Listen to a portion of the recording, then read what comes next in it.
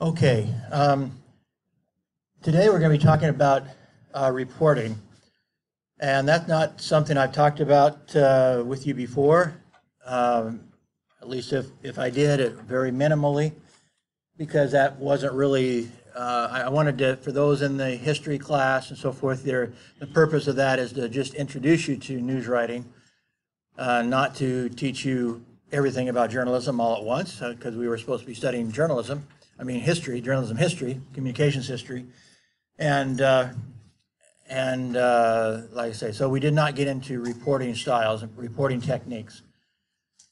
This is again, some of what I put in my crash course is uniquely mine, and this is uniquely mine. But so you're not going to see this in other textbooks.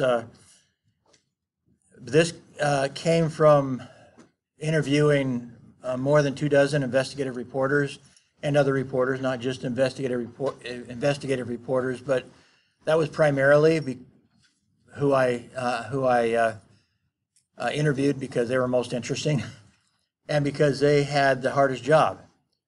Investigative reporting, by its very nature, is reporting what people want to hide from you, and so like I said, that is the hardest job. For most of us, most of our reporting is fairly straightforward. People are willing to talk to us, sometimes even anxious to talk to us. They sometimes lie to us, and I've already referred to some cases where people have lied to me, or where they've actually to the other way, or in a sense, the other way around. They told me the truth, and then they lied about telling me the truth. So there are people like that who in every city and every village, there are people who will say basically that you lied because you told the truth. But that's still not very hard reporting. It's good reporting, but it's not hard reporting. Investigative reporting, again, by its very nature, is difficult reporting because people are trying to keep information from you. In this day and age, in America, I think there's a lot of stuff being passed for investigative reporting that is not very good investigative reporting. It's taking leaked information from biased people and reporting it as if it were fact. And that's happening a lot in America with this almost piranha-like effort to destroy Donald Trump. I'm not in love with Donald Trump. I do like most of his policies. He is not the best person in the world. I would not, as was said during the election, I would not ask him to teach my Sunday school class, my church class. Clearly, he's a spoiled rich boy. But he also knows business pretty well, and he seems to be doing pretty good as a negotiator in government, succeeding, maybe not totally succeeding yet, but his efforts with North Korea are admirable, let me put it that way. And a lot of his other efforts are admirable. Nonetheless, there has been an effort going on from the very beginning by people within the government to leak information to make him look bad, and a lot of it has been shown to be not true, and that has been passed off as investigative reporting, is that somebody secretly gives you information and so you immediately report it as if it were true. That's not investigative reporting, because it's not good reporting. It's not, in many cases, it is inaccurate reporting, and it's reporting information that is coming from a very biased source. And so the investigative reporters that I talked to were before this era of investigative reporters who are not very good investigative reporters. People who actually did work in Watergate in some cases, where that brought down President Nixon's administration, and people, including people that are more recent than that, but they were truly doing investigative reporting in a way that was worthy of the Pulitzer Prize, which is the top journalism prize in America. And so these ideas really came from them, not exactly in this form. I put them into a form of 8 eyes of information gathering. But for example, when we get to investigating, investigating could cover all of this. But what I kept hearing when I was talking to investigative reporting was that the real key was getting documents, which in most cases has not been successfully achieved in this current generation. it is hard to get documents.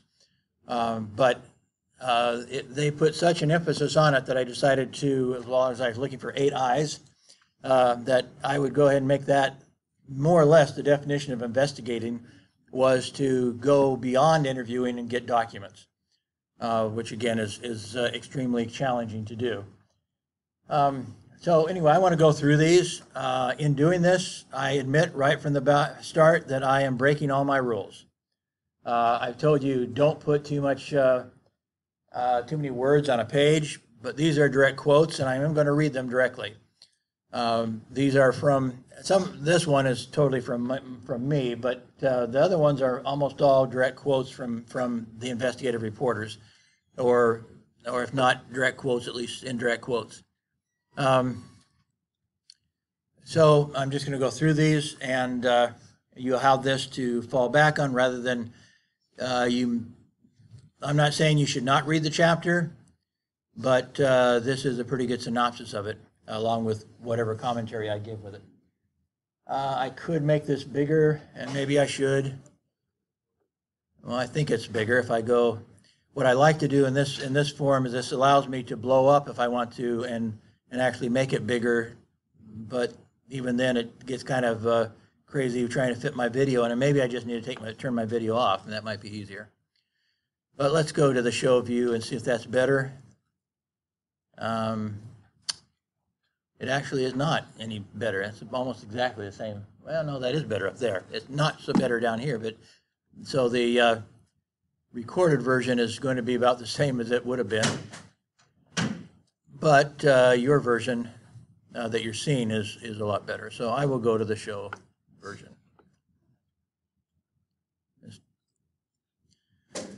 Okay, so in this version, you don't have my video interrupting you. Okay, so innovating. We did talk about that already, but so I'll go through this rather quickly. But you need to keep an idea file. You need to write down any ideas that may occur to you, but which you have no time to pursue. Your ideas are extremely valuable. Your ideas can be worth $1 million. You just don't know which ideas they are that are going to be worth $1 million. But ultimately, it is, there are journalists that that have made more than $1 million on their stories, not for what they put into the newspaper, but from what they then take from their newspaper reporting and make into a book or whatever. So it is possible to take an idea or ideas and make $1 million from it. So literally, an idea can be worth that. So you don't want to lose your ideas. And even if it's not worth that much, it may be at least worth your job. You're trying to compete with everybody else, and so you're saving your job or getting promoted and so forth does depend on you coming up with good stories, and the stories all start with an idea.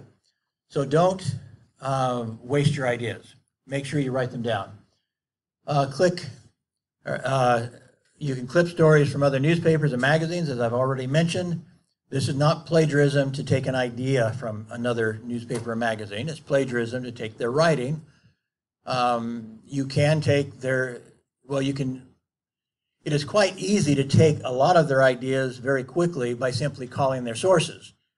So sometimes when I needed to do a story very quickly, I would see what the daily newspaper was doing, me as a weekly newspaper editor, and I would simply call their sources and say, I'd start off with, is information in the daily newspaper accurate? They'd say yes. As soon as they said yes, all of that I could quote them, basically. They're saying that all the information in the daily paper is accurate. I can now quote the daily newspaper and say I was quoting them because they confirmed its accuracy.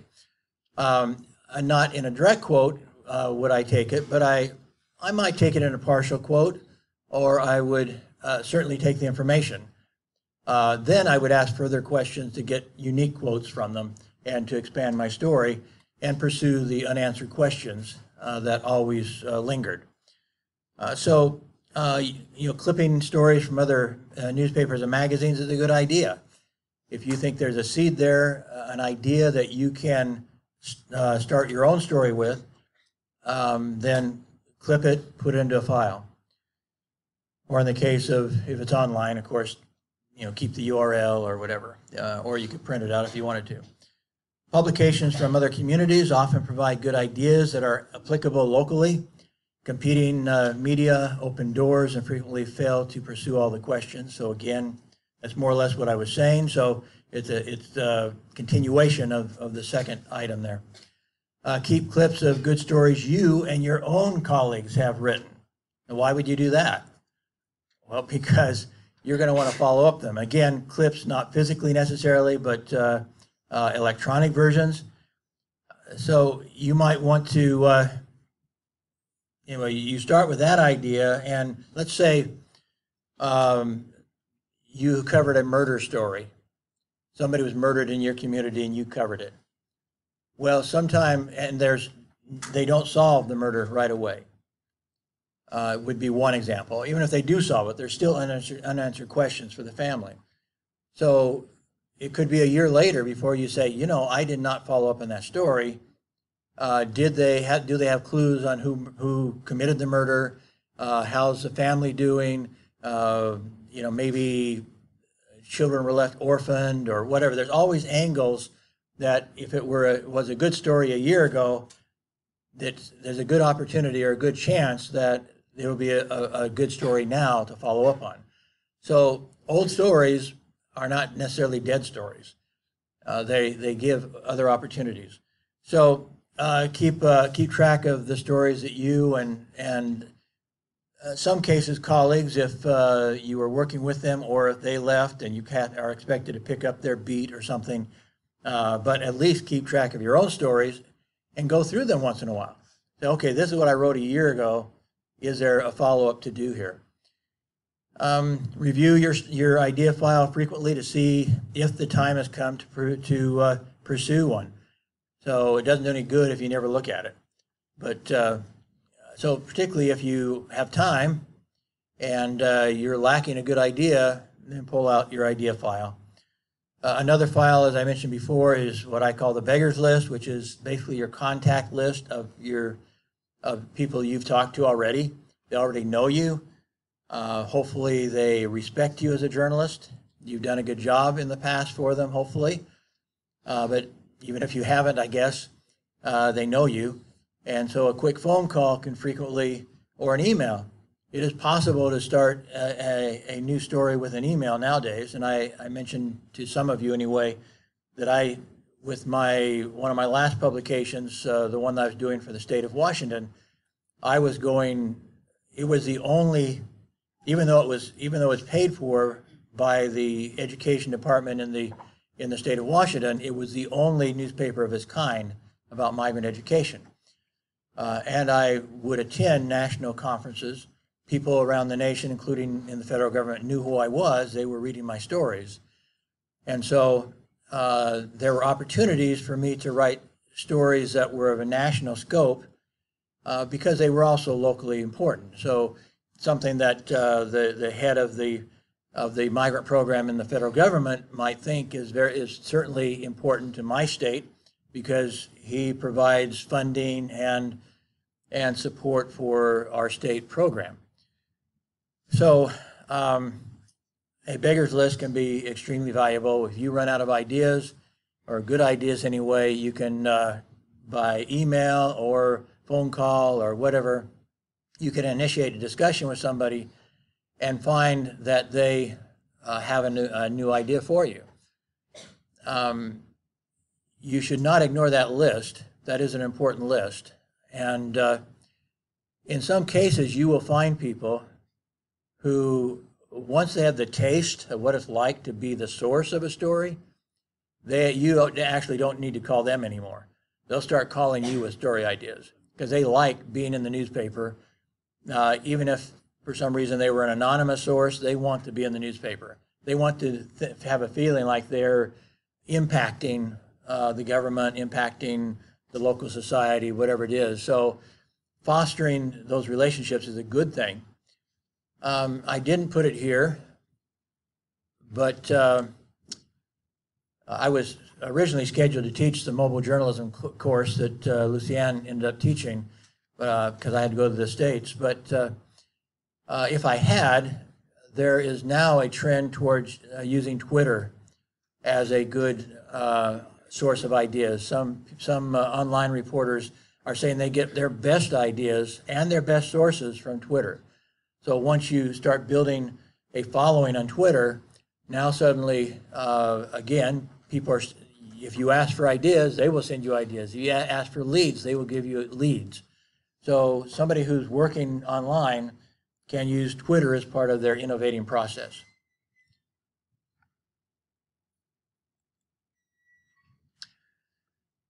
Inquiring. You have to ask yourself what you need to know.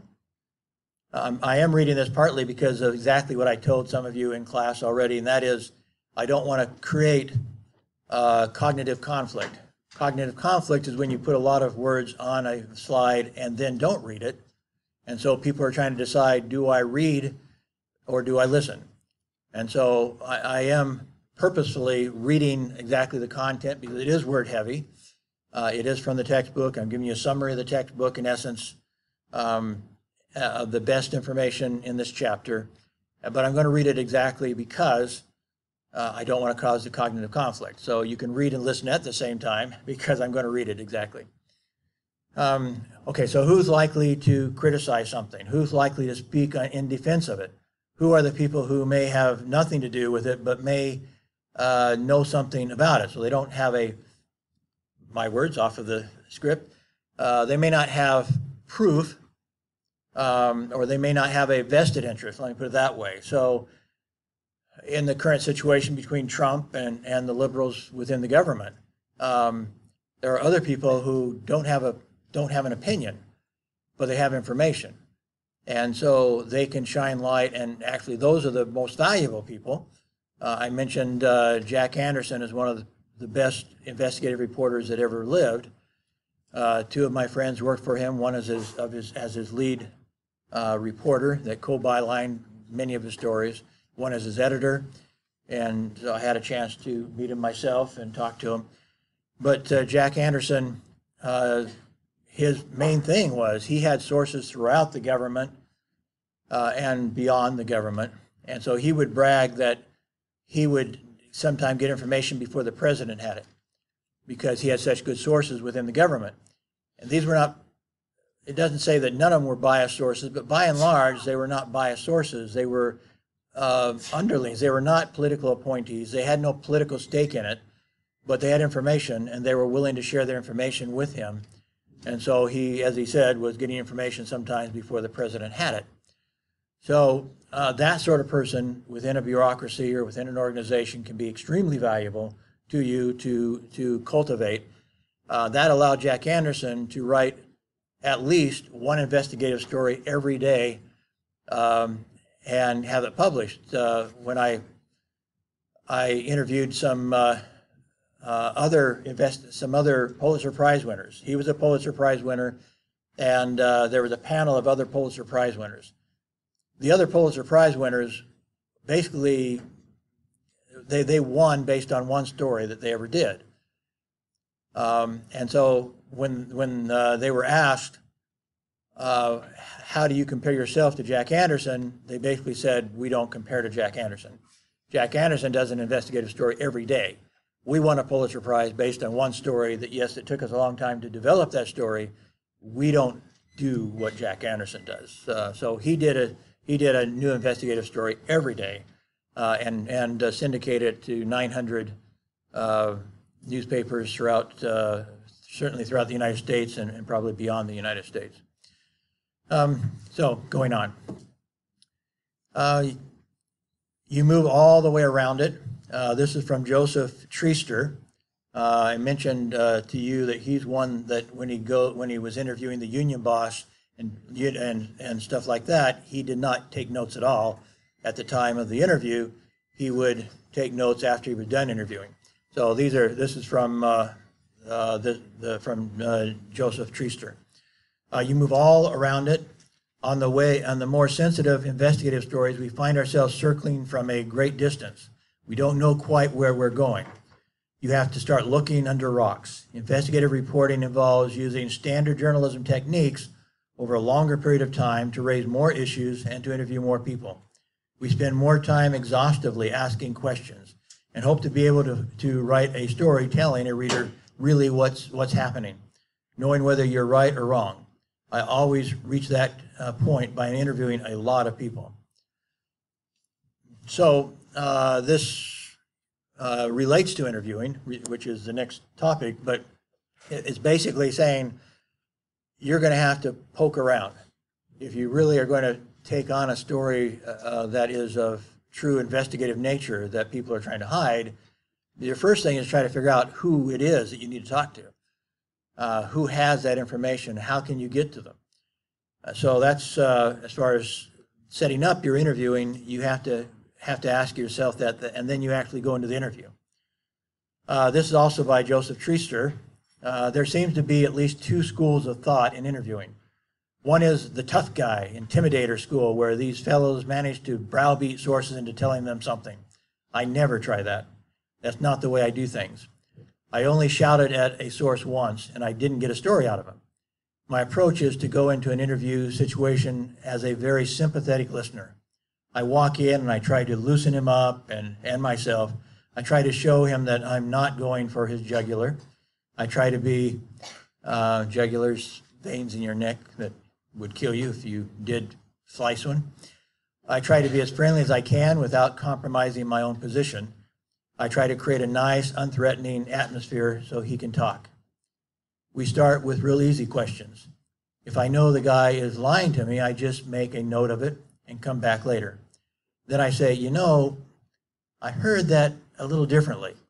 I don't know if it's right or wrong, but I give him a chance to back out of it.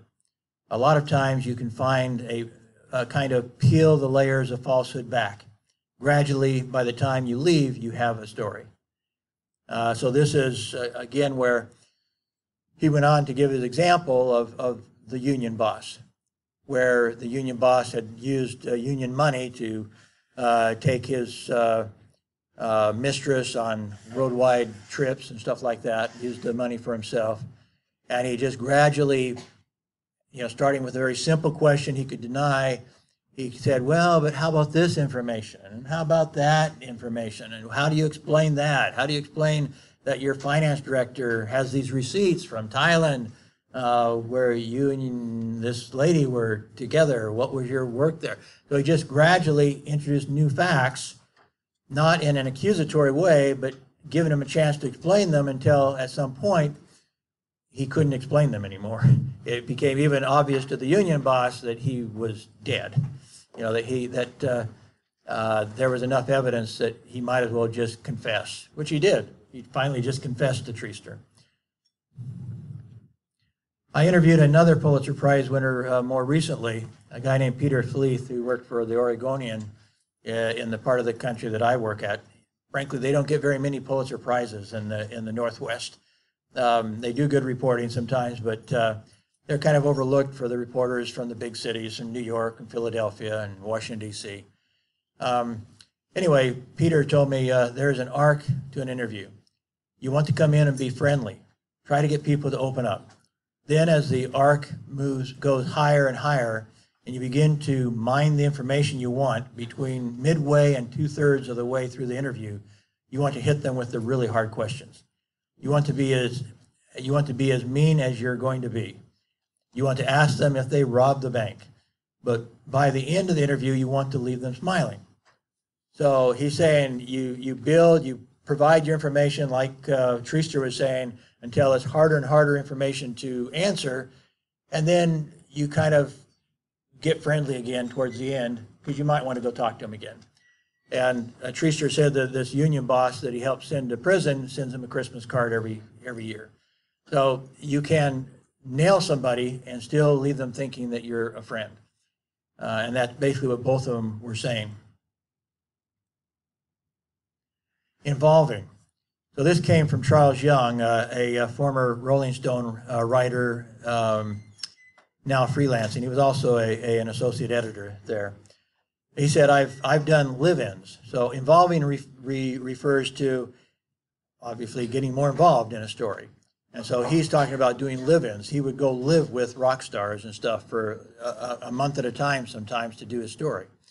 So I've done live-ins both in Harlem and Beverly Hills, with the rich and famous and with the poor and anonymous.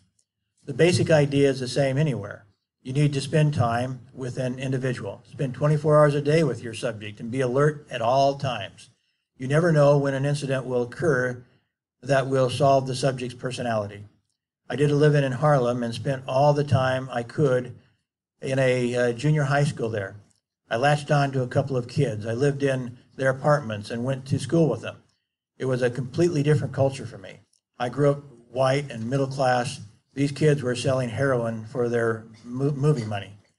Psychologically, this technique is similar to method acting, where the actor is supposed to become the person he is playing. A journalist asks a person to take off his psychological clothes so the journalist can recreate him on paper. So this, again, is maybe not a frequently used method, but he told some very interesting stories about his live-ins with movie stars and stuff and what he got out of them. So it could be. You may have that opportunity. Consider that possibility. As I mentioned, investigating, I went ahead and defined it very narrowly in my 8 eyes because I kept hearing the same thing. You have to get documents. You need documents. You need documents. And so it seemed to be uniquely suited for investigative reporters that if you could get documents, you had a solid investigative story that nobody could deny because you had the documentation to prove it. This came from Jack Newfield, an award-winning author and investigative reporter for the Village Voice, the New York Daily News, the New York Post, New York Sun, and the Nation magazine. So he did a lot of work with different publications. The single most important tool of an investigative reporter are documents. Documents allow you to work in detail. Documents allow you to find facts the governments and bureaucracies don't want you to know. Just about every original or important story I've done has come from documents that were public records that other reporters were either too lazy to look up or didn't know where to find. The key lesson, I obviously mistyped this, the key lesson is to read. You have to read every piece of paper. You have to spend 2 to 3 hours a day just reading documents, reading transcripts. I can't remember if I covered it in the chapter, but some of the things that he would do, he would write a story kind of catchy, say like the 10 worst landlords in New York. And he would go into government documents where they would be issued fines or orders to clean up their apartments, stuff like that. And so he based his 10 worst landlords on public documents of citations that were made against people with rundown buildings and bad facilities. He did similar things to judges, the 10 worst judges in New York. And that would be based on documents showing how many of them had their cases overturned in higher courts and things like that. So he would, as he said, a lot of his stories came from documents that were available to everybody, but nobody, other reporters did not take the time to go look for them. That may be more challenging in some place like Malaysia. I don't know what sort of laws you have that enable you to access documents. That may be fairly uniquely Western, that in the West, there are laws called sunshine laws that allow you to get to documents. And if they're trying to hide them, sometimes you can make a fairly vague request. I want all documents about such and such a subject. A lot of what's going on in this fight in America is being done with documents, particularly by those on the conservative side. Just today, they released transcripts from a court hearing between a federal judge and the special prosecutor, where the judge is basically threatening to throw out the case against one of the people they're trying to, one of the people close to Trump. And so they have the entire transcripts of where the judge is saying, your job was to investigate the Russian connection. In this case, you're trying to get this guy to leverage him against the president, and he has nothing to do with Russia. And so you've gone beyond your authority to do this. Well, that's all based on a transcript. That story is now based on a transcript that they were able to get a hold of. So there's another group that is getting a lot of, especially when the focus was more on Hillary Clinton, he was getting lots of stuff that was showing corruption in government related to that. So getting documents is really, truly investigative reporting. And actually, the conservative reporters are doing a much better job of that than the liberal ones in America right now. Okay. Again, I went back to Peter Sleeth, and he said the same thing. Documents are an ironclad way to make your case and print it in the paper without being sued. They are critical to really good reporting. Any way you can get documents is fair game. Documents are the gold standard. I know reporters who all they did was go after documents to become great reporters.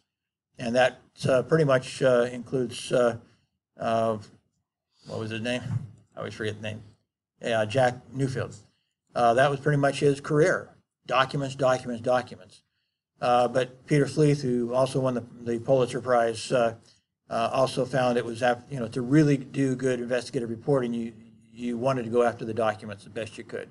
They're hard to deny when you get government documents or other documents that have high credibility, usually government documents. That's hard for people to weasel out of. So it's a good thing. Seems like I could say something else about Peter Sleeth. Well, I can't think of it right now. Go on. Insisting. It's kind of going,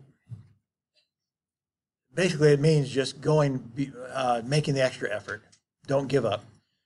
If there's a chance you can get it, don't give up too soon anyway. Not from this, well, I'll go ahead and read this, and I was thinking of somebody else who commented on that too. But penetrate beneath the obvious, the superficial. Few stories could not be dramatically improved with more probing questions of more people. The two key questions, you might recognize this, it doesn't have a source at the end, that's mine, so I'm reading myself here. But key questions most frequently overlooked are how and why, detail by detail, moment by moment. How did this happen? What did you say? Recreate the scene for me. How will this affect consumers, taxpayers, business, employees, the economy, the society, the government, the future? What are the ramifications and consequences? How can we illustrate the problem? Give an example or two. How would you argue the case for this? How would you argue the case against it? Weigh the pros and cons. Why did this happen? What led up to it? Who's really to blame?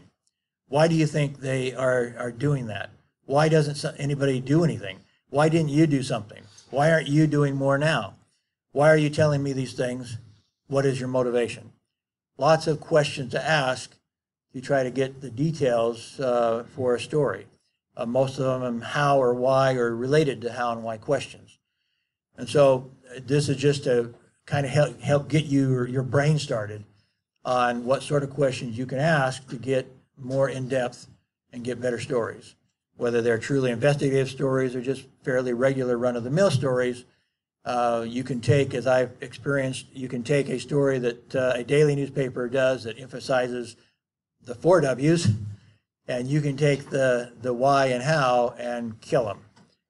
You get to the how and why, and your story will be way better than their story. They had the first chance. You smash it with your questions.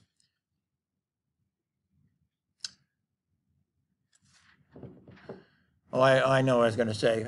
Yeah, I didn't include in this chapter a Pulitzer Prize winning broadcast reporter. I wanted to save him for another chapter that I haven't written yet, actually, on broadcast journalism. But he was actually got his Pulitzer Prize as a print journalism, and his name will come to mind in a second. But he was then hired by NBC, and he then later went to CNN to try to make truly investigative reporting on TV, because most TV reports were not investigative in nature. Frankly, most TV reports were following the newspapers. Most TV channels don't have nearly the amount of staffing that newspapers have had historically in America. And so they, as I said, pretty much follow the newspapers, and they might try to do their own spin on it. They get video that obviously the newspapers frequently don't get. And so you can kind of see what happens. You get some visual information you can't get from newspapers. You actually see people saying things, so it has high credibility and so forth. So, but anyway, what he was saying is that he's more frequently seeing good stories killed by their own reporters than by anybody else, where reporters finally just give up. They feel like they're hitting their head against the wall. It's a good story. It would have been better if they had pursued it further. He thinks they could have succeeded, but they themselves gave up on it. And so he says that's probably one of the biggest problems, and that also does relate to money. And one reason why even though I think there's a lot of biased reporting going on with what's called the mainstream media in America, I hate to think of the world without newspapers with staffing to do investigative reporting. Although the bad reporting I've seen recently, I'm not so sure about. But you need people to investigate. And that requires money to pay people to investigate, typically. At least that has been the trend, that has been the formula in America for the last many decades. It didn't always be that way. It wasn't always that way. Some of the first investigative reporting, such as by Upton Sinclair, were done by book authors. So they were not newspaper, well, he may have been a newspaper reporter, but I think that was a case where he took a story that he was reporting on in the newspaper and made a book out of it. And so we may see investigative reporting changing dramatically. There are people such as Bob Woodward, who was one of the Pulitzer Prize winners in the Nixon case. He says he has total confidence that there will always be investigative reporters. There will always be somebody. It may not be like it is now. It may not be that they will be newspaper reporters. They may be book authors. They may be something else. They may be WikiLeaks. But somehow there will be investigative reporting going on. He believes that there's a passion, that people will feel this passion, that they will insist, they will pursue stories to the end, even if they're not being paid immediately for it. And in fact, in some cases, maybe never paid for it. So we will see. That is a problem right now that concerns me. Ingesting. Again, this is my writing, but I'll read it anyway. Once you've gathered the information for your story, you have to ingest it, analyze it, organize it. You have to look for gaps in your information. After you've organized your notes and are ready to write, take one more look to make sure, now that your notes are organized, whether you have failed to find an answer for an important question. Are there holes in your story? If you have a question you need to answer, or even if you don't, it's frequently advantageous to call one or more of your key sources one more time. They may have had some new thoughts since your last conversation. The more questions you ask, the more information you obtain, which lead naturally to more complete reporting. So ingesting, this is where in the book I start talking about how to organize your notes. I'm not going to try to quote that, but I'll try to explain it briefly. If I have a whole set of notes, and particularly the most difficult kind of note organizing is if you have multiple sources and multiple topics. So first off, which topic is the most important topic? Now multiple sources okay once you decide what's the most important topic. So the first thing I do is I go through my notes and I organize it by topic. And so I say, okay, this is topic A, and everything that relates to topic A, I mark A beside it. Everything in my notes that relates to a different topic, I go on to topic B. I write B next to it. And if I have a third topic, I write down next to those, C. So I organize it first off by topics. Then I go through and I look at all the notes I have, direct quotes and other notes I have for each of the topics. And then I prioritize those, 1, 2, 3, maybe even to 4. So now I end up with A1, A2. There's not only one A1 necessarily. If I think it's really important, I might have 2, even 3 A1s. So I go through all the A's and I prioritize them, 1 being the most important and anything below 1 being less important. So I don't think I hardly ever go below 4, but 1 to 4, let's say, I organize all my notes about topic A and prioritize them 1, 2, 3, 4.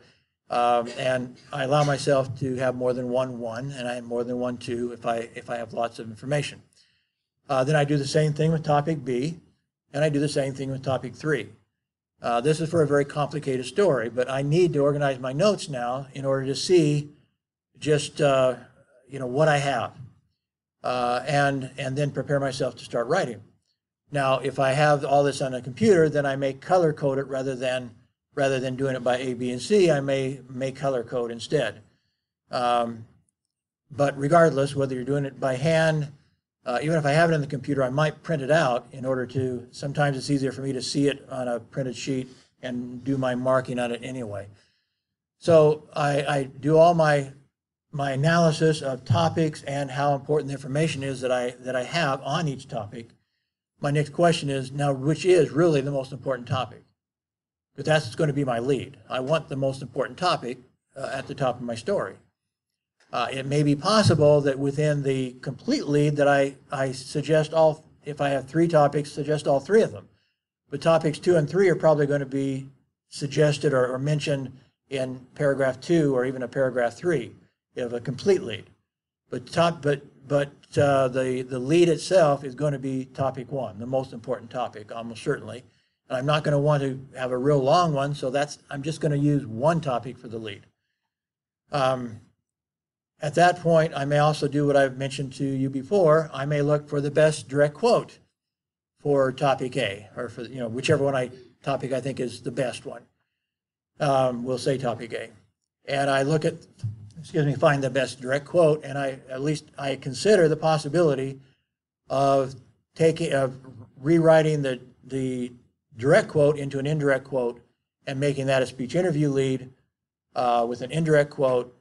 Again, in paragraph 2, I might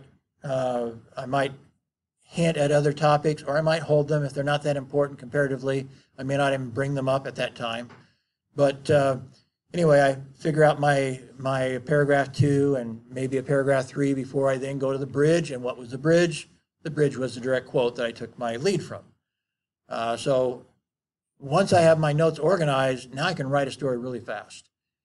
Because I've analyzed all my notes. I've separated them into topics, and I've prioritized the notes within that topic. And so now I can get to work, and even though a very long story goes fairly quickly. So that's part of ingesting, is analyzing it to the degree that you're ready to write.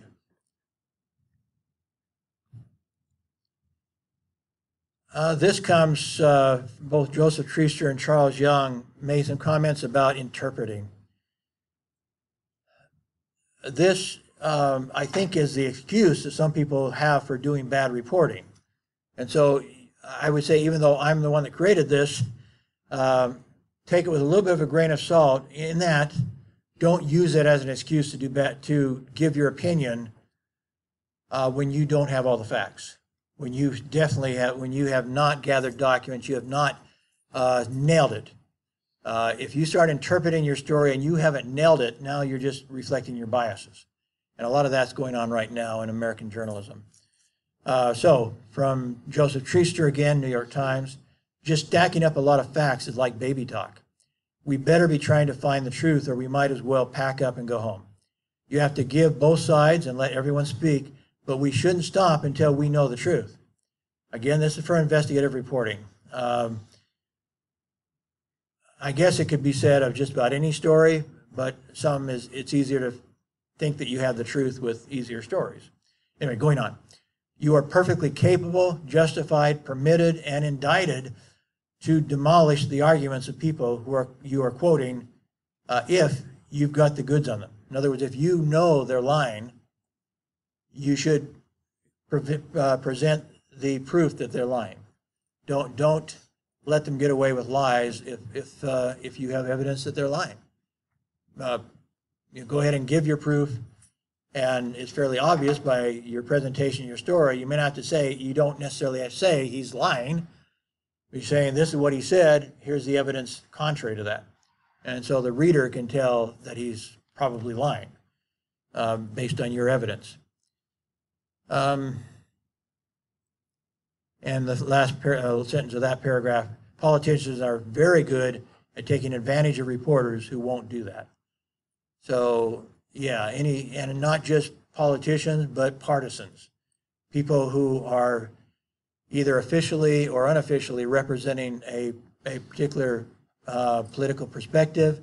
You have to watch out for them real closely.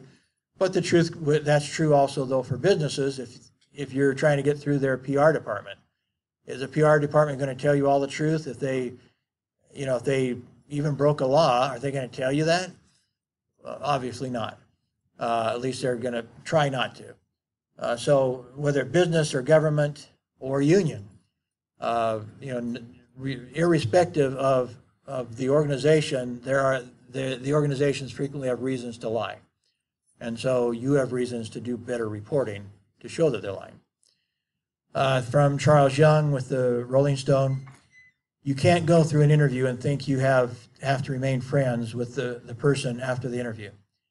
If you tell the truth as you see it, and that is your sacred duty, many times you have to incur the wrath of the reader, the subject, and the editor alike. Even the editor will be mad at you sometimes. But truth is the only thing that matters in this profession. You have to write without fear of the consequences. So we kind of covered that before. It's sometimes hard to do. It would be nice to be friends of the mayors that I showed as being unethical, who lost their jobs because I showed that they were unethical. I would have, if I could have just stayed their friends, they could have fed me lots of stories in the future and so forth.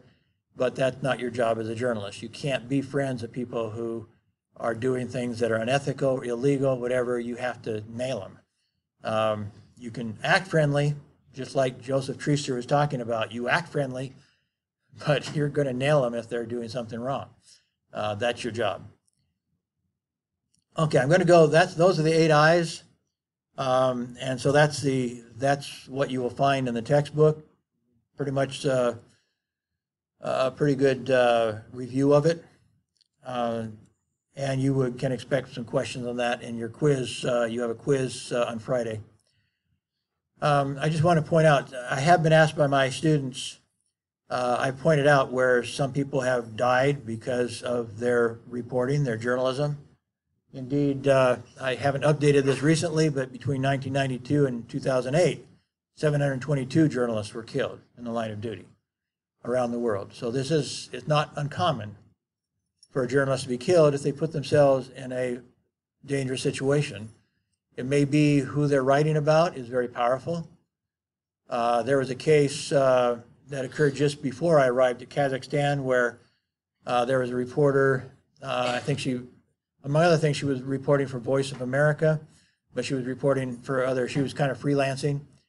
And they don't even know exactly why she was kidnapped, but she was kidnapped and never heard from since, so presumably she's dead someplace. Her brother thinks that it was because she was reporting on dangerous conditions in coal mines in Kazakhstan, but he's not really sure. She was reporting about lots of things. She was a good reporter. So she was kidnapped and presumably is dead. This was from a presentation I made about a world-class reporter in Russia who, I may have mentioned her before, Anya Politskayeva, something like that. But anyway, Anya became extremely famous in Russia to the point where everybody talked about the Gazeta as being Anya's paper, basically. She put, I think it was 18 different influential people into prison, basically her reporting did, in 15 different cases. So she did such good reporting that I think she went way beyond Joseph Treaster to be able to come up with the evidence so that 18 different people had to go to prison, and not in just one case, It'd be one thing if it was one case, that if they're all related to each other, but it was 15 different cases. She put 18 people in prison with her investigative reporting. I don't think I've ever heard of that level of results by anybody anywhere. But ultimately, she was assassinated. She was going up her husband abandoned her because he was scared to be with her. Somebody tried to poison her at one point. She survived that, but ultimately somebody just gunned her down as she was going to her apartment. So they got into the elevator with her and killed her in the elevator. Anyway, then this refers to this other Anastasia Babarova, who was also, killed, and she had just barely joined the Gazeta after the publishers of the Novaya Gazeta were thinking about just closing down because of all the threats, and particularly after Anya was assassinated, within about a 6-year period, something like that, 4 journalists from that one newspaper were killed in the line of duty. And basically the reporter said they refused to stop, that they wouldn't let the publisher. The publisher thought it was too dangerous to work for his newspaper. And the reporter said, we're going to do our job. And so this one happened to be killed early in her career from the same newspaper.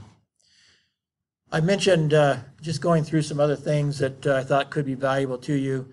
I mentioned you could take a national story and make it localized. So nuclear terrorism is certainly an international story. Experts have frequently said it's not a question of if somebody will get a hold of nuclear materials and commit nuclear terrorism. It's only a question of when. There's just too much material out there for it not to happen someplace, and probably someplace in the West. Their main target would be America if they can do it.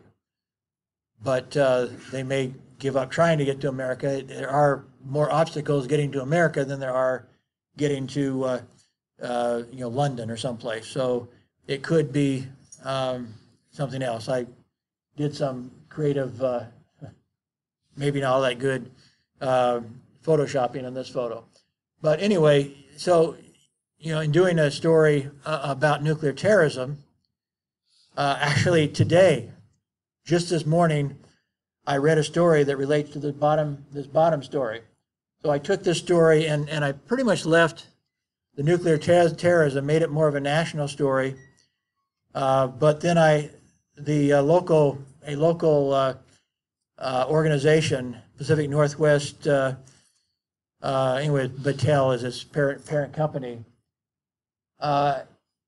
created a system that the government still uses to analyze data that they're bringing in. So there was just a story today that said data from phone calls and emails from about, how do I say this, that almost 600 million, the data from 600 million phone calls and emails have gone into the U.S. government system for analysis. Well, this PNNL created the system. And this was, I kind of got a chuckle out of the story today because it acted like this was reporting, like this was new. It is new information. But actually, I reported on it 15 years ago, that the company that worked in my area created the system for the government to do the analysis. It doesn't mean that they're actually listening on your phone calls, but they're analyzing who you're talking to. The story said that they don't have the actual phone calls. I'm not sure that's true. I think they may be lying about that, because I think what, at least according to what PNNL created, was that they, and this may be, come to think about, maybe a separate story, but anyway, this one may be, they did a couple of things. One of them was enhancing nuclear detection at ports and places like that, where they could detect radiation at relatively low levels, that if it's in a boxcar, one of those shipping cars or whatever. But also they created this system that the government uses for analyzing massive data and correlating massive data and trying to figure out, okay, which of these people look like they could be a terrorist because of who they're talking to and what they're talking about. They let the computer do that analysis before they ever listen in on a live phone call. or a recorded phone call. So they're not listening in on you unless you're talking to some very strange people that's already on their radar. And then they have enough evidence to go to a judge and say, we want to listen in on the phone call to this person because all of this data we're getting says this person has consistently talked to people that have terrorist connections, for example. So anyway, that was, so I had, this is, by the way, the lower story then is called a sidebar. And this you need to understand for when you start laying out pages, when we start getting to desktop publishing, very frequently you have two stories that are related to each other. The secondary story, in this case the local story, is the sidebar.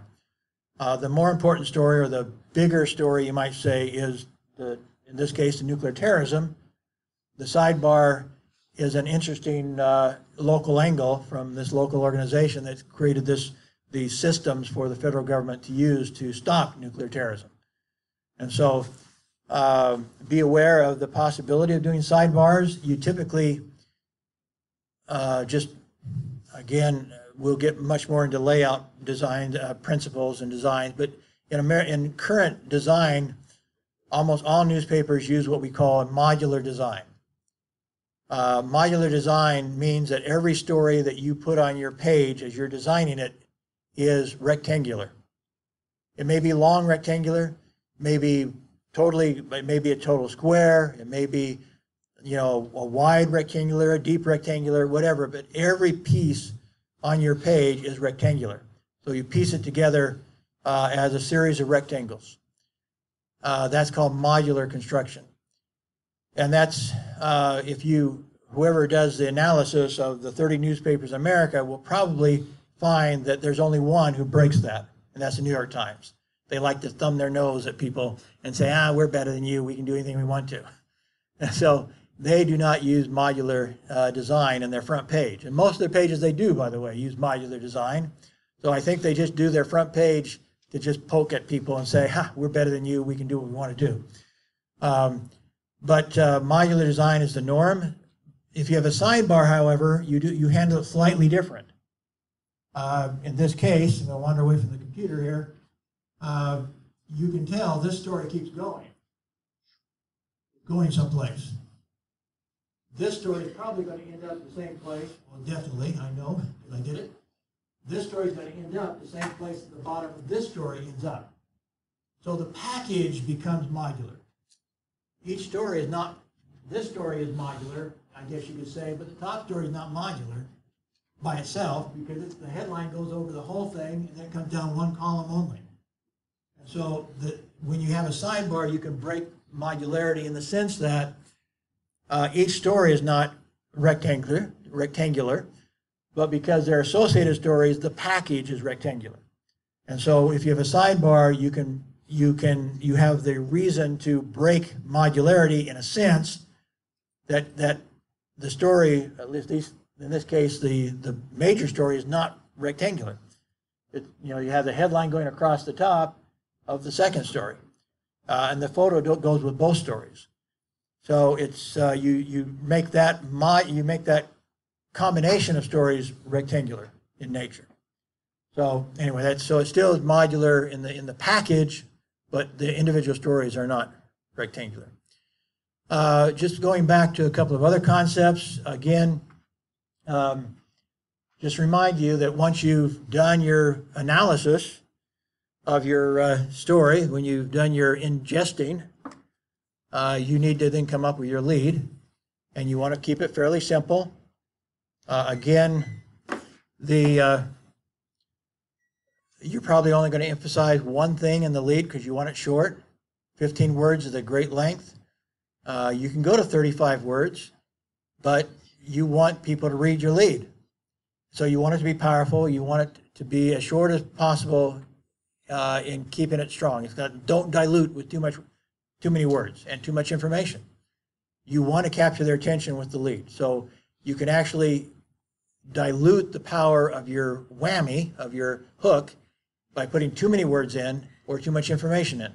So you want to pare out some of that information, pare out some of the words in order to leave what's most important more powerful. I did give some, I created some different examples, or at least in some cases different. I just threw this into the PowerPoint just to remind you some different types of leads. I did use a different Y lead and how, Y lead and how lead is, I think, is the same as the other one I did. The speech interview lead is a little different. But anyway, just threw that in to remind you the different types of leads, but still we rarely, I mentioned before, we rarely see a direct quote lead. This would be, and in fact, I don't think I used a direct quote, but I might have used a direct quote lead here. It's been a few decades since I wrote this story. But if you're going to use a direct quote lead, I would want it to be that short. I want it to be very short if I was going to use a direct quote lead. I would not want a long direct quote lead. And I want it to be very much to the fact, very much to what get to the point very quickly, and then go on from there.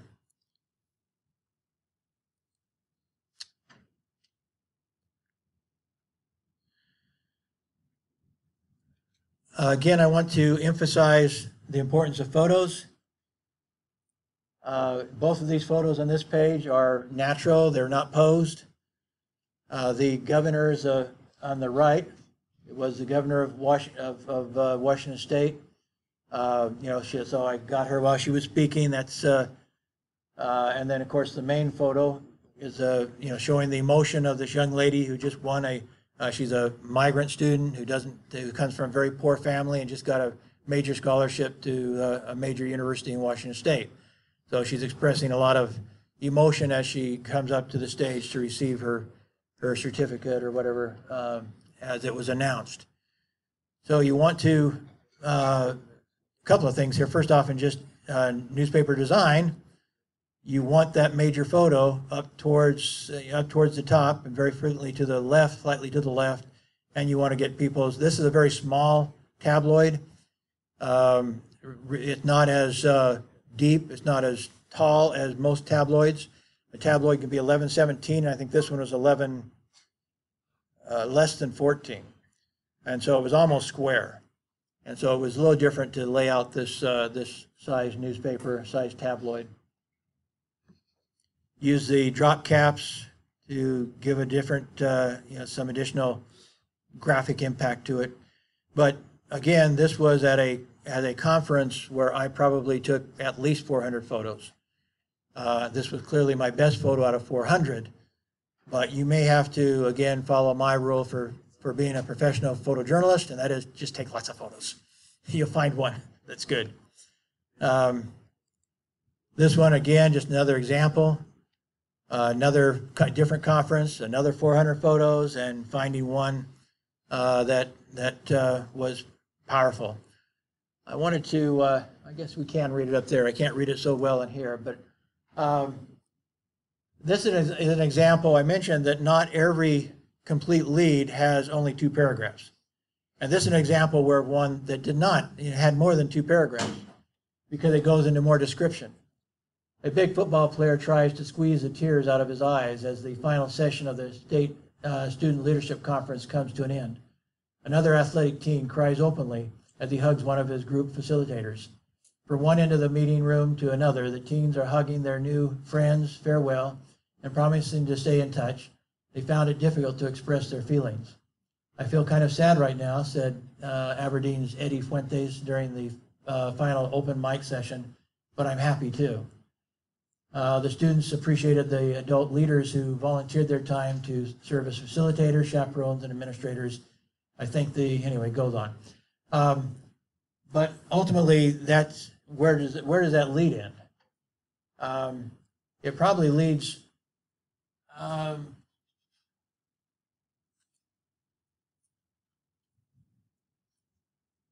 not sure where you say the lead ends. And maybe it doesn't have a lead. Or maybe it all is a lead. I don't know. But it definitely did not end with paragraph 2. I suppose you could say it ended after paragraph 3. So that maybe the bridge is paragraph 4, the I feel kind of sad right now paragraph.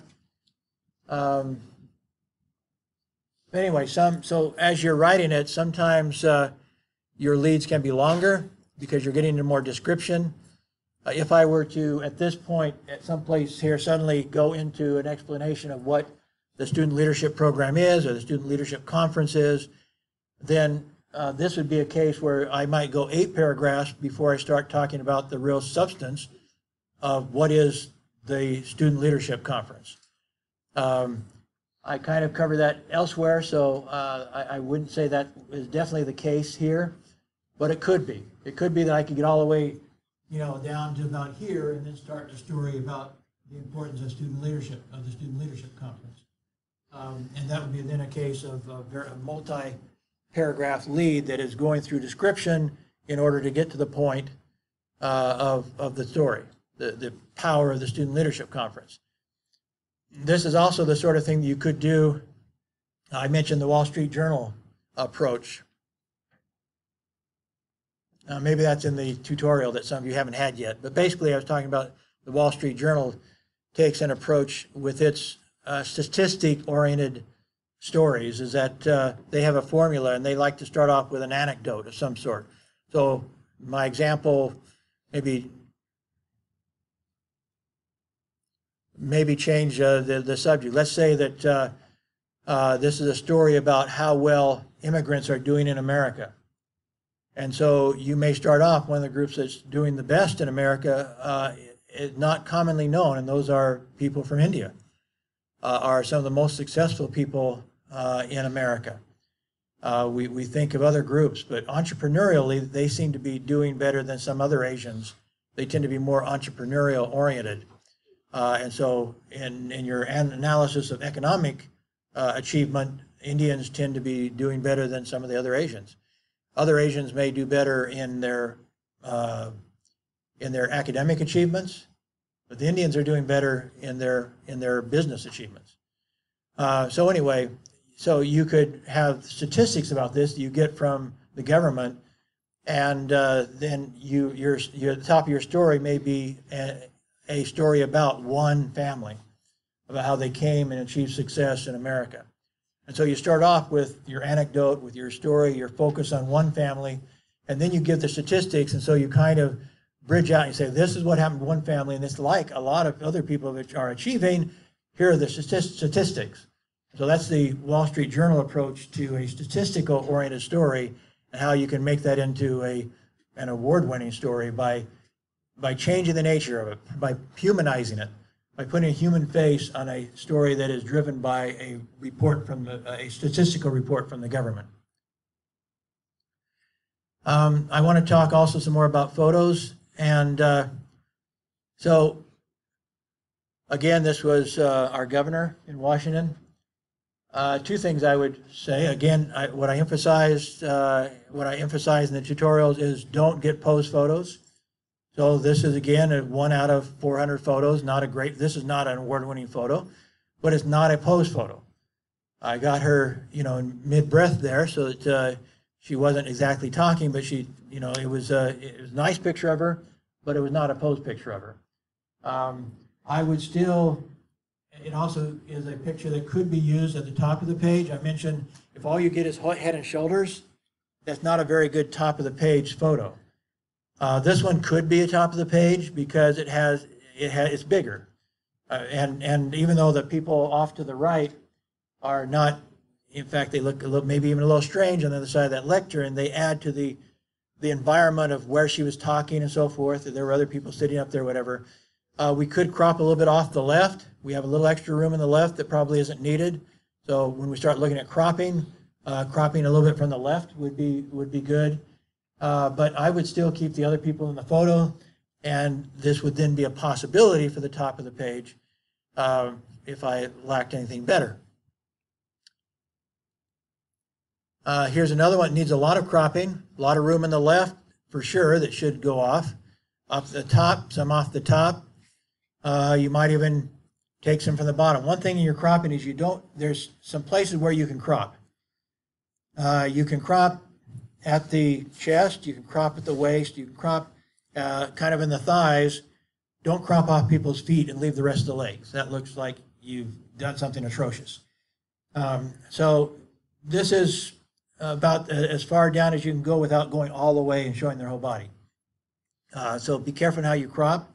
You don't want to look, again, like you amputated their feet, something like that, or your hands. If their hands are all like this, you amputate their hands. You don't want to do that. So be careful in your cropping. On the right side, you could probably crop some off the right side as well. If you're trying to keep some of the information or the idea that he's giving a presentation with a PowerPoint in the background, you may not cut off very much from the right in order to leave the PowerPoint. But that's, again, a decision you have to make. But as editors, that's your job. You will have to decide how to crop a photo. Again, this is obviously not a pose photo. He's talking to people here. We could probably crop like this. If I'm going to leave any of the PowerPoint, I'm going to leave the title. So I might go just a little bit higher than his head to leave the title in and bring it down like this, maybe. This one needs a lot of cropping, but again, it's just part of an interview, and he's just talking, thinking a little bit about it as he's talking to me. So I'd much rather have this than somebody smiling at the camera. Not a great photo, but I'm just throwing some in to just kind of give you an idea of what I want. I don't want them smiling at the camera. That's what I don't want. This one has already been cropped. Guy speaking to the conference. Nice to get some gestures in. Gives a little bit more action to it. Obviously not posing for the camera. We're catching, and so to get this, by the way, is exactly why you have to take lots of photos, because if you don't have an ideal situation, when he starts moving his hand forward, it's going to become a blur. If the lighting's not real strong, you're going to get a blurry hand. You're going to get something in a blur while he's talking, and so you need to capture him and try to stop that action in order to capture the gesture, but not blur the gesture. So. Some you can blur a little bit, it might look okay, but I was going to go in and maybe talk about leads and stuff. I regretted not using more of the photo, but I wanted to keep the story. But you see other things that you can do as an editor. So these are, there's a difference between a subheadline and a subtitle. Within the subheadline is up the top. Dino calls fiscal responsibility. That is very, very common nowadays to have a subtitle to give more information. Some newspapers are, instead of a subtitle, using enlarged summary. So it's a complete sentence, but it's enlarged, like at least 14 bold or something, to give you more of a hint of what's in the story. They want to help people skim the newspaper. They want to help them find the newspaper, the stories that they're interested in. Anyway, I would rather have had a bigger, made the photo bigger, but I just didn't have room. But besides the subheadline, you could have subtitles within to help break up. Frequently, the rule is something like, if it's a long story, once every 8 paragraphs or so, you should have a subtitle, which, like these, a little bit bigger type, bold, and kind of helps recapture the reader's attention and draw them further into the story. This is this could be a pull-out quote, but it's not. In this case, it's a C-related story in the Republicans inserted, so it's referring to another part of the publication that, in this case, we inserted into our newspaper. Again, not as big a photo as I'd like to have, and not enough other photos, but going to the lead. So this guy is the executive vice president of Microsoft. And finding the lead, it's basically, Washington State and the U.S. are losing jobs already for lack of enough employees educated in math, science, and technology, says the senior vice president for Microsoft. His company had imported employees from 144 different countries to work in Washington State, but the lack of a trained workforce and the inability of Congress to pass immigration reform have forced Microsoft to open a plant in Vancouver, British Columbia, Canada, says Brad Stevens, the company's senior vice president, general counsel, and corporate secretary. So anyway, this is from a this is from a speech, obviously. He's at the lectern. Part of what I wanted to emphasize here again is if you take something from a speech, understand that the whammy may be at the bottom of the speech. Very frequently you take a speech and turn it upside down because the speakers very frequently save their ta-da, their whammy, for the end of their speech. Well, you want the whammy at the start of the speech. And so his discussion of the need for immigration was not necessarily at the start of his speech. It could have been at the bottom of his speech. I don't even remember at this point. But I'm using this as an example of that.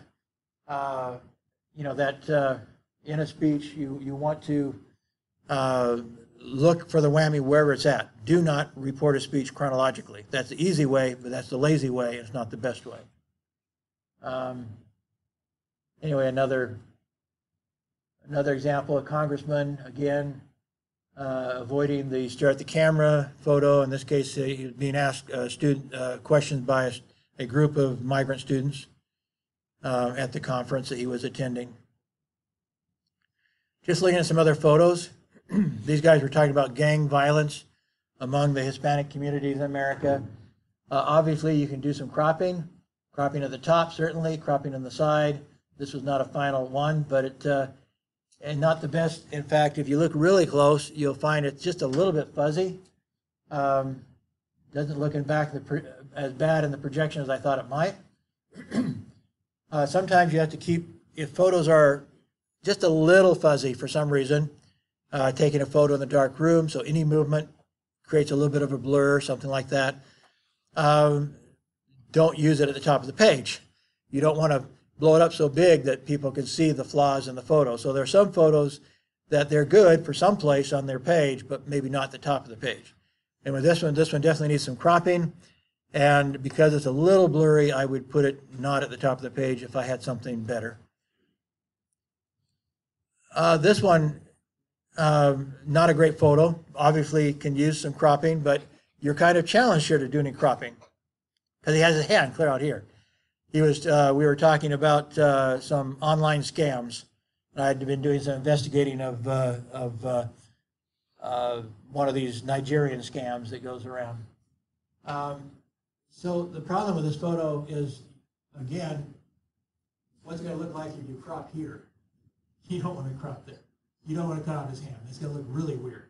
You can't crop off his hand there. You could do just a head and shoulders and be okay, not keep his arm at all. If you crop too far over this way, then it seems kind of unbalanced, so you may want to leave a little bit of space on the right side because of the way it's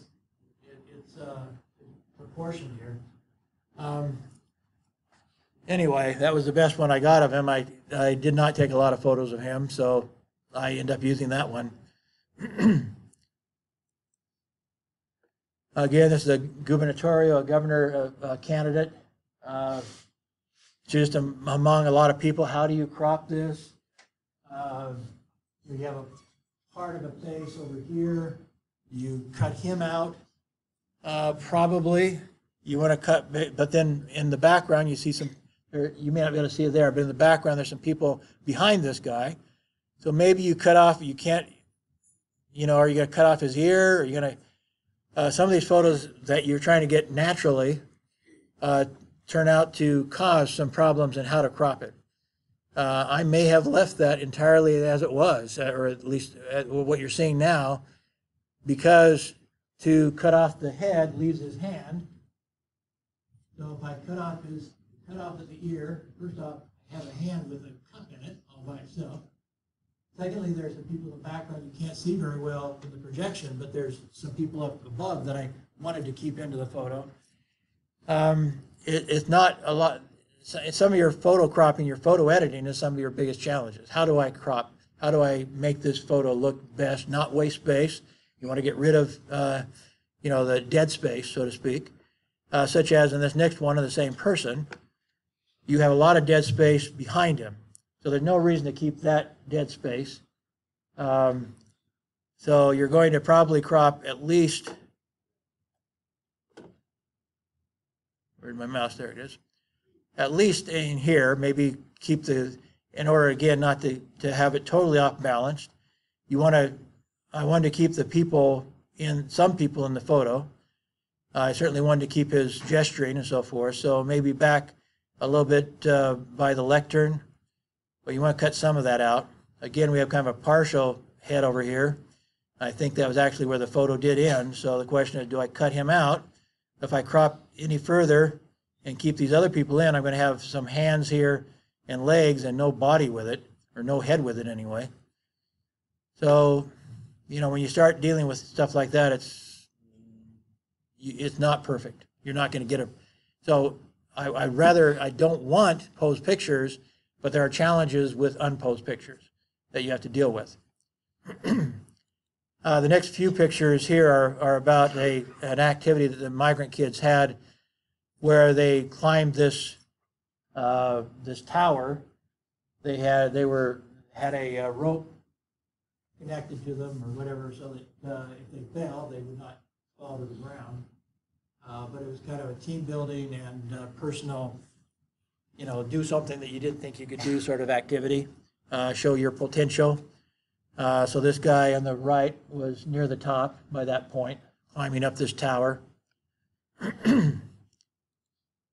And these guys, again, this could be cropped, but the guy running the operation was getting people hooked up and showing them how to stay safe.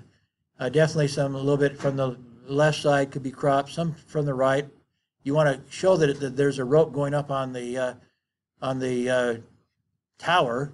So you don't want to crop everything from the right, but you want to show the rope probably. But in the background, probably at the top of the building, something like that could be cropped.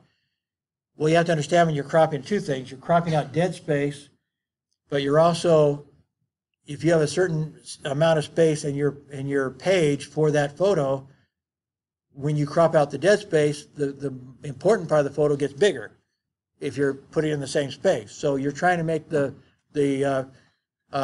example, the look on his face as he talks to this young person, hooks that person up.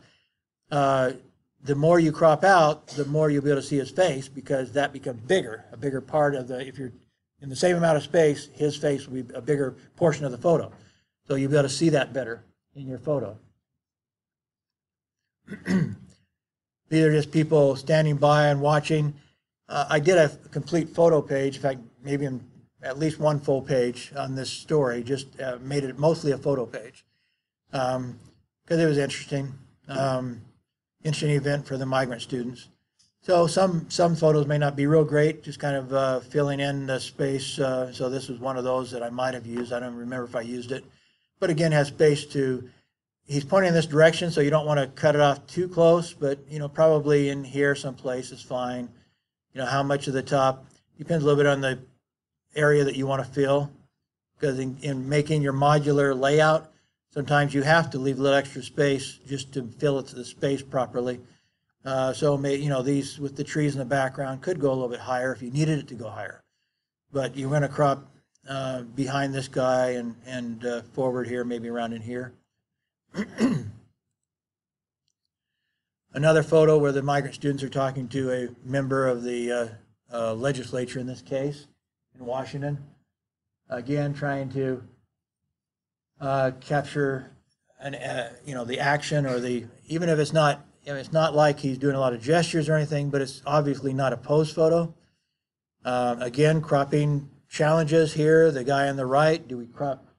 If we crop this head totally out, then do we lose that guy? Do we crop in here?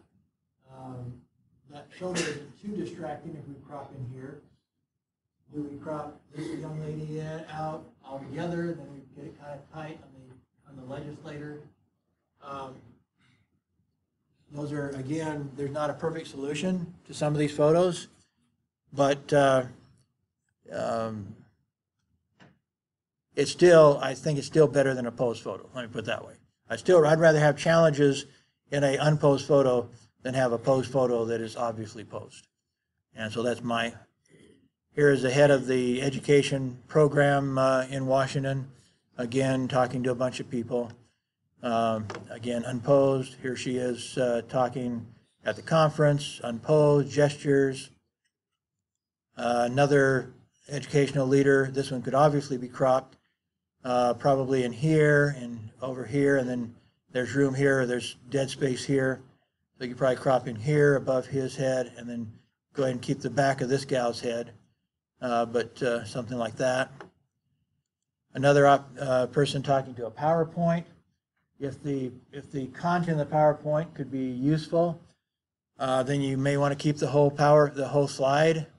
So this one might be cropped, maybe cutting off at strategy and coming down here. So you have the substance of the slide, and maybe cropping just a little bit higher in his thigh rather than at the knee, kind of in here. Again, the more you crop, it's just like I was talking about having too many words in a lead. Well, you can have too much nothing in a photo. So by cropping it like that, now that image in the same amount of space, it becomes bigger. You get to see his face, his expressions on his face better.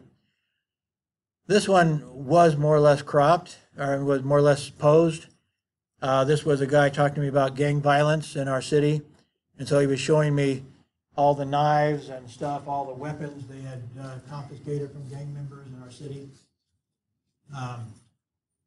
I could hardly get I wanted to show all the weapons, and I wanted him in the photo, and so there's hardly anything to do but have him pose it, but not look too terribly posed.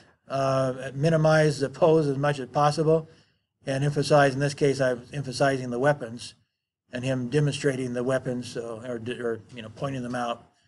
It was clearly posed, but among posed pictures, not one of the worst ones I've ever seen.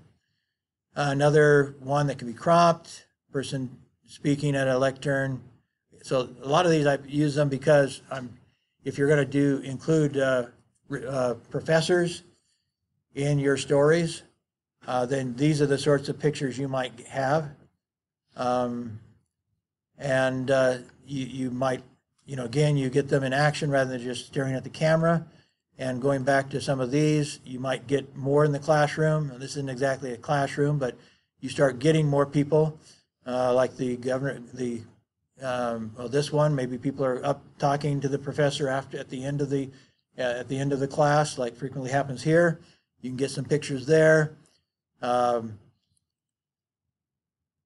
talking this guy here. That could be similar to a professor talking at the front of the class, getting some students in from taking a side picture like that. So these are the sort of photos that you might encounter. And again, since I hate posed photos, this is very likely the sort of thing you're going to get. These ones, like this one or this one, if you can get more people in the photo, that could be the top of the page. Again, it's hard to make a head and shoulders the top of the page. So you want to get some photos that have more than just the head and shoulders. And so something, again, with students talking to the professor afterwards, or getting a shot where you're getting the professor and now you're getting some of the people in the class or whatever, would allow you to maybe use that at the top of the page when we start getting into design. Anyway, again, somebody speaking in a lectern. More of a this is a group discussion. There might be in some classes something like that, or some situations. An interview where this would not be the top of the page, probably, unless you were desperate. Can definitely be cropped. If you were going to use it at the top of the page, you might leave some extra space just because you want it to be more than just head and shoulders. So maybe a little bit more of the environment, but you're still going to do some cropping, especially in the back here. Definitely crop that. You might actually leave the table if you have a bigger space to fill. Maybe crop the back a little bit from the top and leave some of this somewhat empty space in front of her just to make it a bigger photo if you feel like you need it for design purposes. This one presents a different type of challenge. You may notice that the gal standing next to this guy has her eyes closed. So the timing isn't great. And so do you want to use a picture with the gal with her eyes closed? The other gal next to her, is looking, and she's okay. Well, this gal has her eyes closed too. Two of the four have their eyes closed. So, and then you have somebody's ear back here behind this guy. This one, unless I was really desperate, I would be cropping, get rid of the ear, get rid of a lot of the stuff in the background, and just keep him. He has a nice onlooker sort of. You don't have to get somebody talking in order to make it look natural. And so there are times when you're taking pictures of the audience, not of the professor, not of the politician, but you're taking a picture of the audience. And so this might be very cropped in to get rid of the closed eyes and stuff. It might still be part of a package, not your lead photo by hardly any means, unless he's important for some reason. But as part of a story of a professor, a picture of a student in the class having an intense look on his face is appropriate. Again, capturing the gestures. I mentioned you might have some photos in front of some of these pretty buildings on our campus. So you're still not posed. You could have the professor walking back, or either talking there or walking back. This happened to be the state capitol in our state that they're walking from. The migrant students are walking from there, where they were meeting with legislators and the governor, whoever. I can't remember who they were meeting with that day. But so there are some pictures you could do here on campus that would have nice background. And I would look for some of those as possible top of page photos, more than, if you can't get good photos in the classroom. Just another during a speech, capturing that a moment. This guy had more gestures. He was, I think it's doing some sort of Indian song or prayer or something, so it made it a little more interesting. This guy's talking, but he went ahead and I think he had some students come up, and so it was made it a little more interesting, and obviously could then be used in a higher or more strategic location on your page and design. The looks in their faces aren't bad. They're listening kind of as they're standing up by him. Something like that could be pretty good. Here the students are doing some sort of a problem-solving task. Again, you're getting expressions and stuff that again, maybe not top of the page, but someplace on the page but would be interesting. You can also make some of your own graphics. If you get some statistics, I just grabbed this one. Just something I created I created on Excel and exported it from Excel. You can also, besides exporting, I introduced you to OrphanView, or some of you anyway, to OrphanView, which I use for screen capturing. It will capture anything on your screen, including video. It will take pictures out of video. And in some cases, you get a better quality by using the screen capture function in OrphanView to capture something in Excel rather than even exporting it.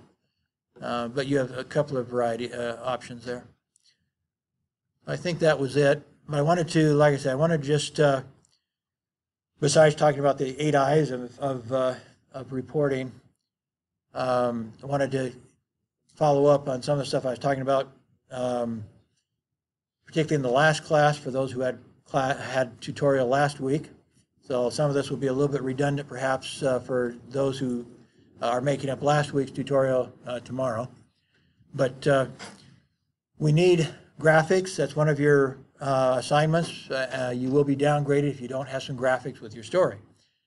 Because, and that's really essential as you start designing, we need essentially every story to have a graphic. In some cases, we can do, I'm trying to think if I have an example. I showed you the one page where there was an insert, a blurb, as they might call it in the book, going back to one of the previous pages. Okay, so this one has a blurb. Now, this one just happens to be referencing back to to another story within this publication. But this could also be the way you present a pull-out quote. So I have just a couple of seconds here. I'll just go ahead and address that a second because we're talking about graphics and the importance of graphics in your layout. If you don't have any graphic or any usable graphic you think as the design editor, then you can pull out a quote from the story. Well,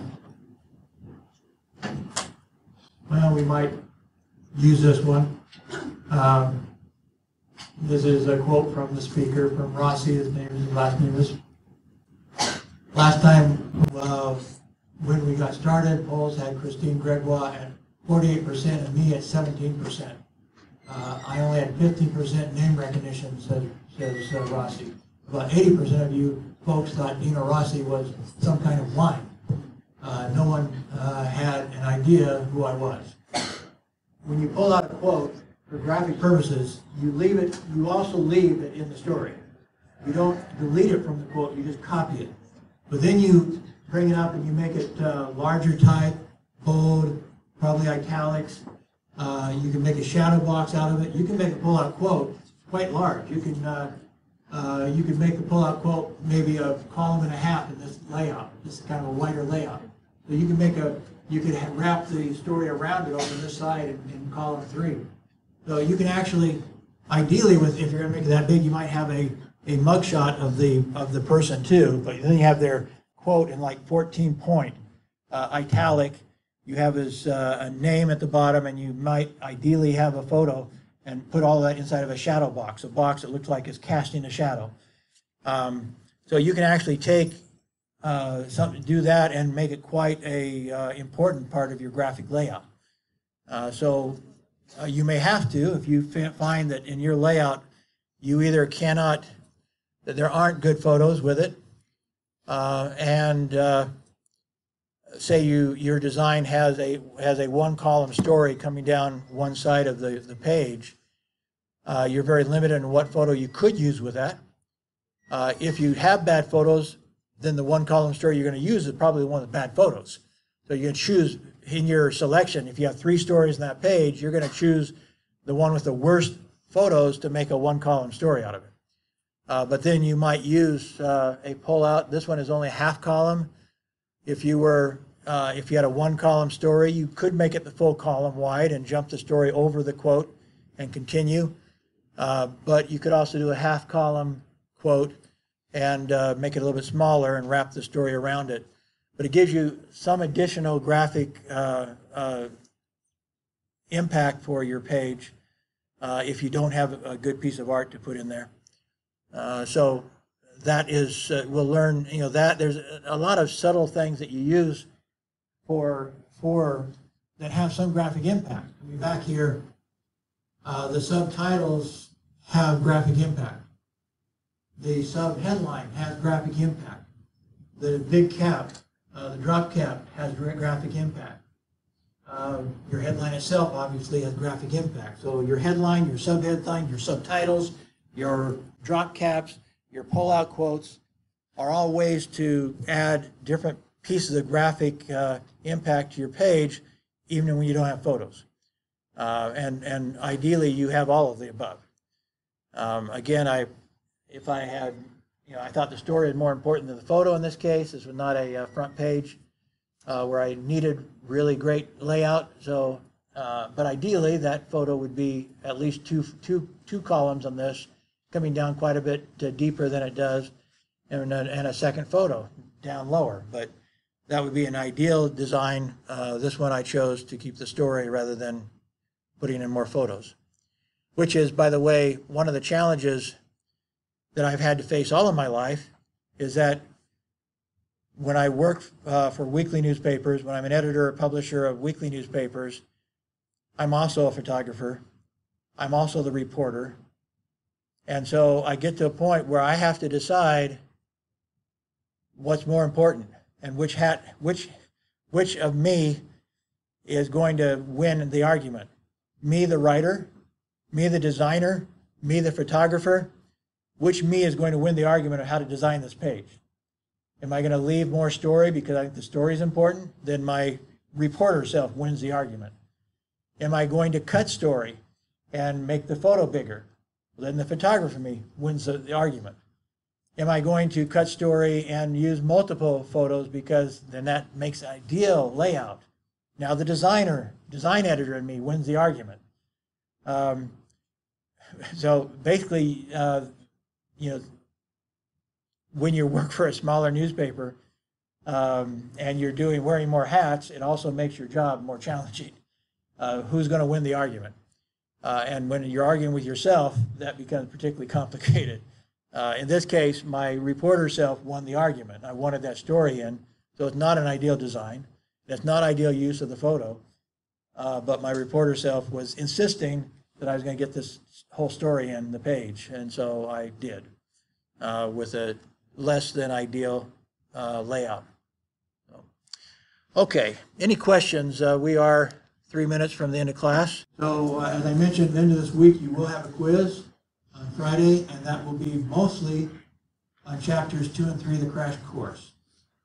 I can't very well include, there were presentations by students, and they did go to the, last week, one of my classes had no presentations because nobody signed up for topics 1 and 2. The other class had both topics 1 and 2 covered. I think this week at this moment, unless somebody changes, like in Group A tomorrow, somebody decides to make a presentation tomorrow, there will be, I think, at least one of the tutorials tomorrow will not have coverage of chapters 1 and 2 of the textbook, of the big textbook. So it's going to be kind of hard for me to include questions about chapters 1 and 2. The first two, not 1 and 2, but the first two. Well, actually, the second one was this, what I presented today, in less substance. So, yeah, the second one presented this week by a couple of people is chapter 3 of the crash course. Well, I covered that much in more depth than they did. So, chapter 3 definitely will be, but the chapter from the textbook is not being presented to everybody. I am talking a little bit about it in the classes where there's not a student presentation. So I guess I won't say there will be absolutely nothing, but it will be I can't very well include anything that I didn't talk about myself. I didn't make sure it was covered. So there might be something from the first topic from the textbook that's in our list, but it would be something I would cover myself in class for those that didn't have a student presenting it.